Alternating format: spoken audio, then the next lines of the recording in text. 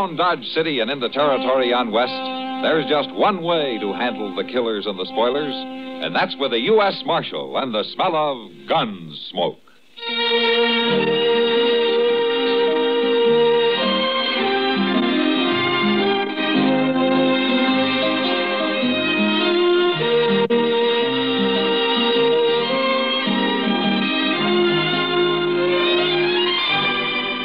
Gunsmoke, starring William Conrad. The story of the violence that moved west with young America. And the story of a man who moved with it. I'm that man. Matt Dillon, United States Marshal. The first man they look for and the last they want to meet. It's a chancy job, and it makes a man watchful. And a little lonely.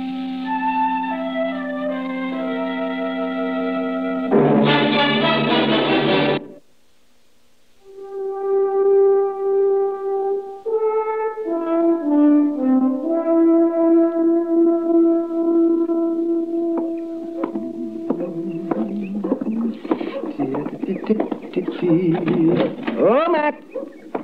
Oh, Matt. Anybody here this morning? I'll be right in, Doc. All right, man. As the girls grow tall in Kansas. Let's see. Poor man is so busy. The girls grow tall in Kansas. That's a poor way to start the day, Doc. And what's a poor way to start the day, man? Getting up in the morning. Well, I'm not going to talk to you. Where's Chester? I'd rather talk to him. No, he's due back any time now. He's due back. He took a prisoner over to Wichita a couple of days ago. Oh, doggone it. If I'd have known that, I'd have gone with him. Oh, what for? Oh, just to get out of Dodge for a while. Well, you've been out of Dodge for the last 2 days. Oh, yes. Delivering a baby in a mud dugout isn't exactly what I was thinking about, man. I know what you were thinking about. Morning, Mr. Dillon. You're back, Chester. Well, how was Wichita, Chester? A big town, Doc. Real big. But I wasn't there long. Oh. The Santa Fe going east got there at noon, and the next one coming back here left at 2 o'clock. Well, you could have stayed another day, you know. Heavens, yes. Why didn't you? Oh, how often does a man get a chance to have a little fun? Well, I would have, but the sheriff there had some news he wanted me to tell Mr. Dillon. Oh, some news? Yeah, it's about the Carp brothers. And the sheriff said he heard they was headed this way. I didn't even know the Carp brothers were in Kansas. I thought they worked the Dakota territory. Bank robbers, aren't they, man? So I've heard, Doc, but nobody's caught them at it yet. Well, we'll catch them if they come to Dodge. Yeah, maybe. They could be here right now. How come the sheriff didn't send me a telegram, Chester? It'd been a little faster. Well, I don't know. Well, by jing, I didn't think to ask him. I'm going to go down to the bank. I'll be back directly.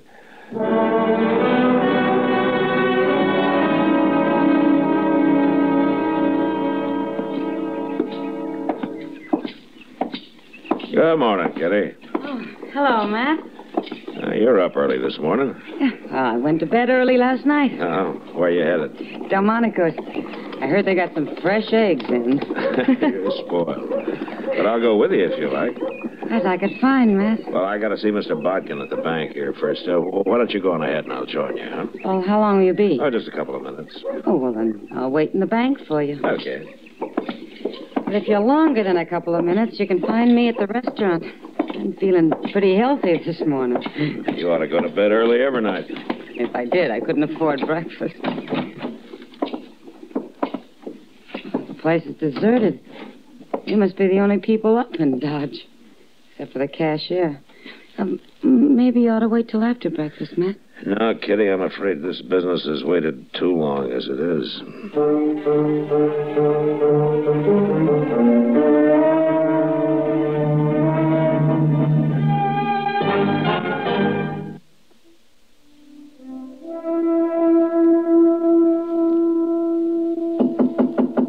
Come in.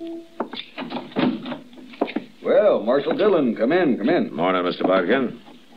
You come to deposit money, Marshal, or to borrow some? Neither. I came to protect it. What? Mr. Bodkin, did you ever hear of the Carp brothers?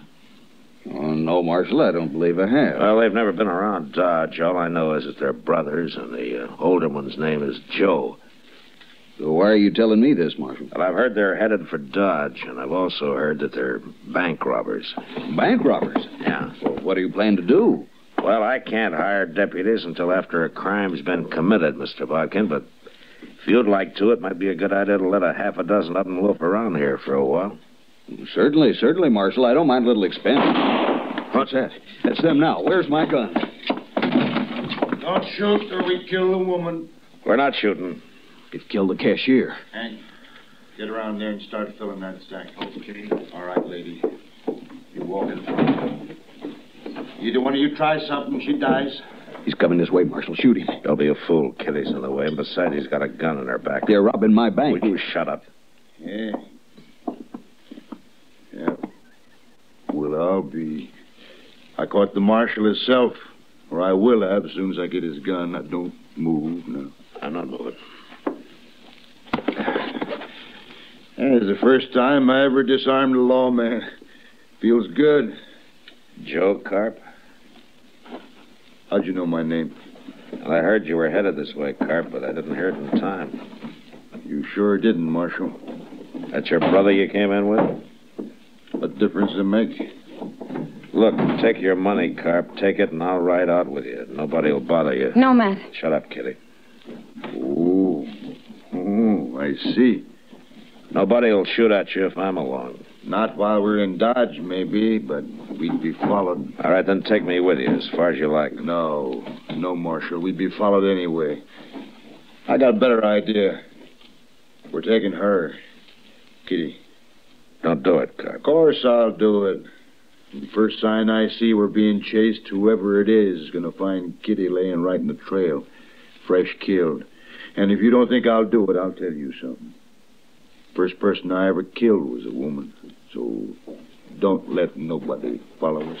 Nobody else will follow you, I promise you that. I hate to lose such a pretty girl. Matt, it's all right. Sure, Kitty. Come on, Joe, let's get. You go in that office and sit down, Marshal. Hank's got the money ready and we're leaving. So long, Kitty. So long. Hey, Marshal, if I do shoot Kitty, I promise you one thing. What? I'll do it with your gun.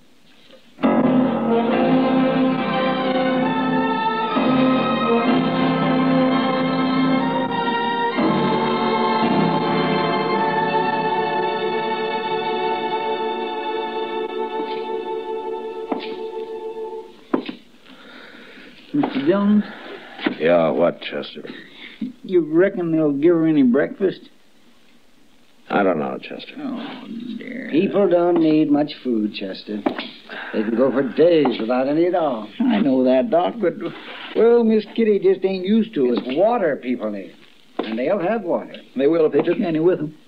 It's mighty dry out on the prairie this time of year. Oh, it's not that dry. Any fool can find water sooner or later. Sure he can if he followed a buffalo herd long enough. A week, maybe. There's other ways, Chester. Like what? Did you ever hear of a divining rod? Oh, what's outlaws doing with divining I wasn't rods? talking about outlaws, Well, Chester. what was I you was just talking talking. about? Can a man talk? Chester.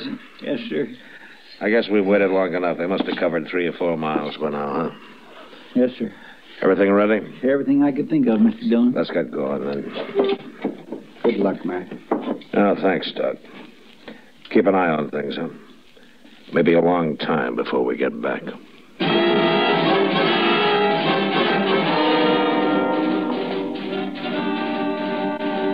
From the bank window, I'd watched the Carp brothers ride north out of Dodge. So Chester and I started in the same direction. And on the other side of the Arkansas, we picked up their trail and followed it easily all morning. But we were careful to stay far behind them and out of sight, although we probably could have run them down in a few hours. That was the hardest part of it, forcing ourselves to hold back and go slow. Mr. Dillon, you think Carp would really do it? Do what, Chester? You know. Do you? Yeah. Oh, my. I got him. Chester, Yeah?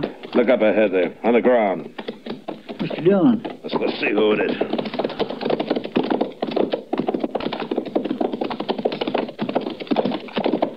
It's a man, Mr. Dillon. Must be some cowboy. Yeah, he's been shot. Bring your water bag. Yes, sir.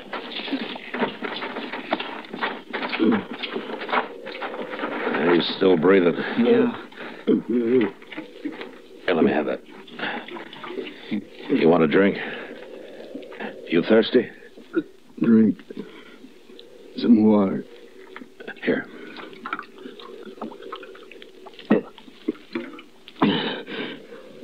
Who are you? I'm Marshal Dillon from Dodge. Tell me what happened. Marshal? And I was right. Right? Them 2 men. And that girl. Hold my head up, Marshal. Yeah. There you are. Is that better? I'm full of blood, Marshal. They hurt me bad. Yeah. My name's Blaine. Well, what happened? Them 2 men, Marshal. You're after them, Mitch. I'm after him. I seen them in the road up, and then I asked them who they was. And they didn't like that. No. I knew something was wrong. That girl and all, but I ain't no gunman. They shot me right out of my saddle, both of them at once. We'll get him, Blaine. If that's any help to you. It don't matter now, but that girl shouldn't be with him. Could you hear him? Did they say anything? Something about a cabin. A cabin. Look, Blaine, my partner here, Chester, he'll stay with you. Sure, I will. I'll take care of you, Blaine. Thanks. Won't do no good. You better go help catch him, fellas. I'll handle him. Take whatever you want off my saddle, Chester, and get a fire going here, huh? Yes, sir. You're gonna be fine, Blaine. So long.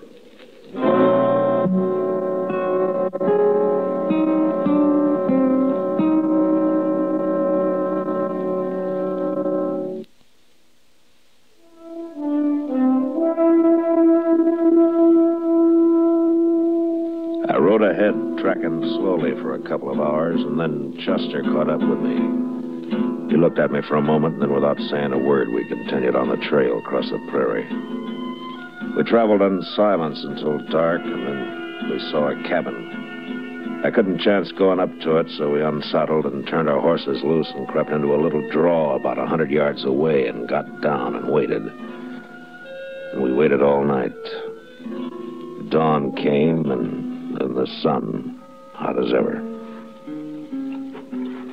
Anything never coming out of that cabin, Miss Dillon? Sooner or later, Chester. Look, they got a fire going now. Smoke coming out of the chimney. Breakfast, I am so hungry. Well, the man could get along without food, Chester, like Doc said.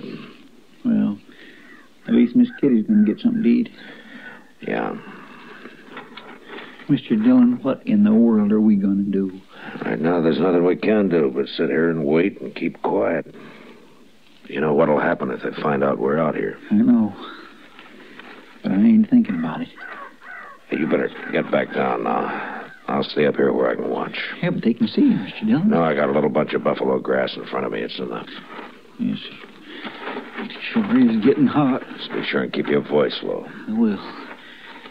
You know, if it wasn't for them in the cabin, it'd be awful peaceful out here, wouldn't it? Yeah, it would. Mr. Dillon, What? rattlesnake. Hmm? She's behind you on top of the hole, about 5 foot back your head. Chester. Yeah. Whatever you do, don't move. She's a pretty big one. Maybe 3.5, 4 foot. Now, look, how far are you from him? Far enough. Unless he uncoils and moves up. All right, just keep very still. He may go away. He ain't about to go away. Did you just move? My hand, just a little. Well, don't do it again. Mr. Dillon, he's stretching out. He's moving. Huh? Which way? Toward you. Steady now. He stopped. He's coiling again. Chester, Yeah? if that snake strikes at me, don't yell. They'll hear you at the cabin. Just Start thinking about it now. If he strikes, you close your eyes and stop breathing. Do you hear me? Well, I'll try, Mr. Dillon. Well, you do it, you understand? Yes, sir. He's looking at me again. You move, Chester. You must have. I got my rifle aimed at Would him. you stop it? Would you get your finger off that trigger right now? Well, I can't sit here and just watch that rattler If you strike. shoot Kitty, you'll die. Don't you know that? I didn't move, Mr. Dillon. Honest, I didn't. Wait a minute. I got an idea. What? Chester, you chewing? What? Chewing. Chewing? Oh, tobacco? Yeah. No, sir, but I got a fairly fresh quid in my shirt pocket. Okay, we'll chance it. Get that quid into your mouth, but do it slow, and as steady as you can manage it. Once you start moving your hand, don't stop. You understand? All right, go ahead. Okay. I already got my fingers in my pocket. There it is. Slow and steady now. I'm trying. There. It's in my mouth now. All right. Now, juice it up, huh? Get a big mouthful. I am. All right, Chester, I've heard you brag about how good you can spit. Can you hit that rattler from there? Mm-hmm. Maybe. Okay, do it. But I only got one shot. I can't make it. I just can't do Wait it. a minute, Chester. You got a mouthful? Yes, sir. All right. Take your time now. Move and make him look at you, and then you sputter him right in the eyes. Okay. Go ahead. Snake? Hey, Snake. Look. I got him, Mr. Dillon. I got him. He's leaving. There he goes. He's gone. It worked.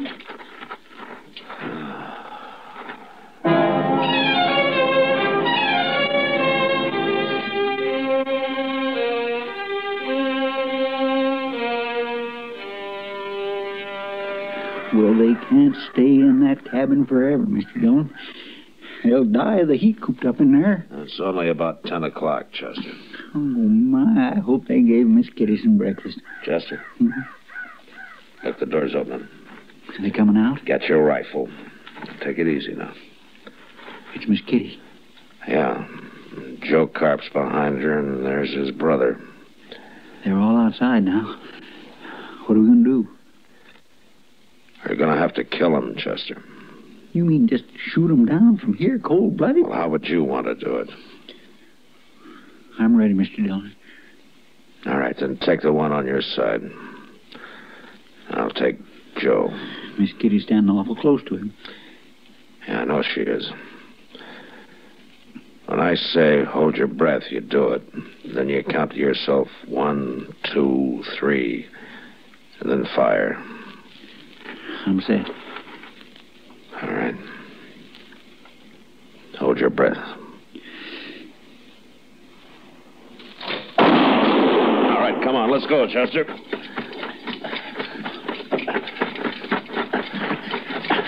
Kitty! Get back inside! Joe Carp's still alive, Mr. Dillon. He's reaching for his gun. Come on.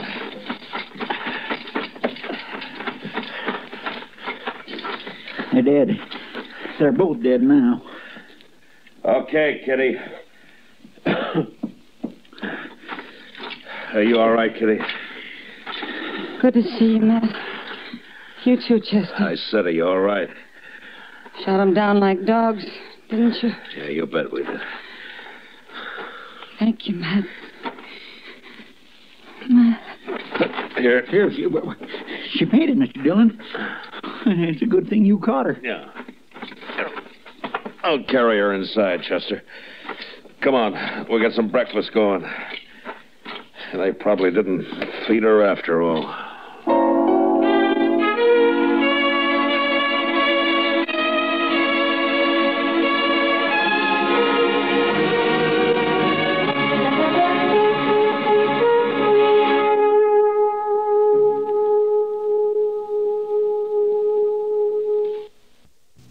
Gunsmoke, Produced and directed by Norman McDonald, stars William Conrad as Matt Dillon, U.S. Marshal. The story was specially written for Gunsmoke by John Meston. Featured in the cast were John Daner, Vic Perrin, and Harry Bartell. Harley Baird is Chester, Howard McNear is Doc, and Georgia Ellis is Kitty. Join us again next week for another story on Gunsmoke. You've been listening to the OTR Gold Network. Find more classic radio at otrgold.com.